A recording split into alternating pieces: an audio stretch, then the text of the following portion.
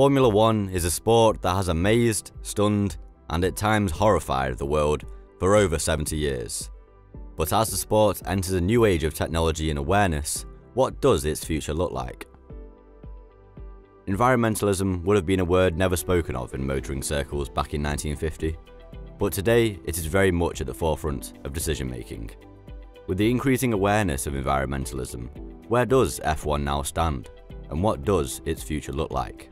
Will we see the sport morph into a hyper-conscious Formula E series, or will the old school romantics of the sport bring back the fire-breathing V12s purely in the name of thrill and noise? In response to all this, F1 has pledged to become carbon neutral by 2030. But is that realistic? F1 journalist David Treymane believes while it may be a bold target, if there is anyone who could make such a target work, it'll be the minds and the technology of motorsport. We've also got a promise in 2030 by the Prime Minister of only electric cars being on sale as new vehicles in the UK.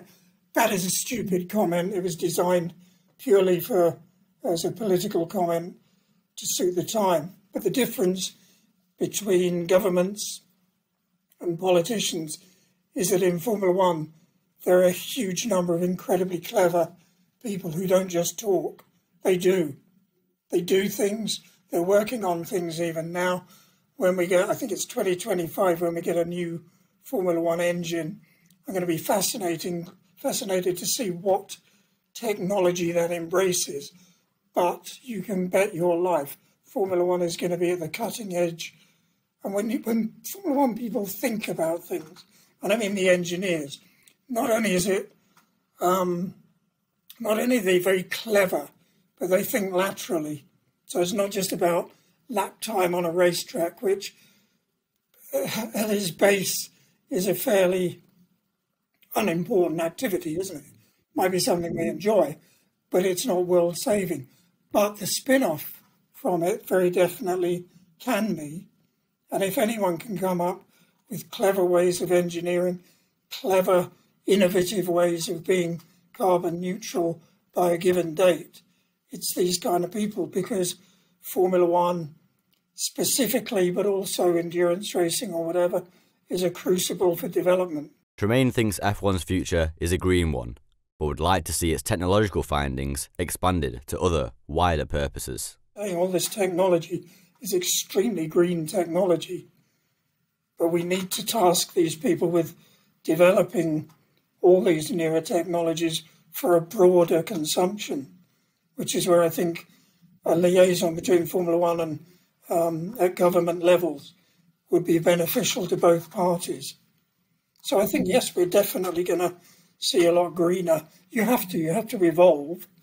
And, you know, we lost tobacco advertising. There's no drinking advertising in Formula One as such. Times change. So Formula One will have to evolve.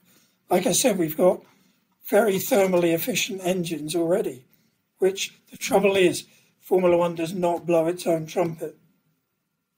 And it needs to start doing that. But like I said, I'd love to see a liaison between government and Formula One to think of the future, because then politicians don't have to come out with these silly statements. They can actually have a proper process by which they achieve these rather lofty aims that sound good, but don't have any basis for how they're going to achieve them. Can you see government and F1 cooperation? You know, can you see Boris Johnson having a meeting with Toto Wolff or something like that? I'd like to. I'd love to be a fly on the wall if it happened. Yes, I don't see why it shouldn't if you get the right government ministers and departments involved.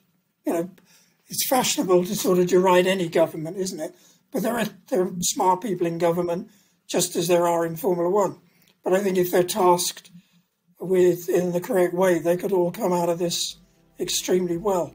It's not clear to see what F1's future will look like in the coming years, but there are genuine green motives all at the top of Formula One. Yet only time will tell whether a greener outlook will inhibit the integrity and unrestricted thrill of motorsport.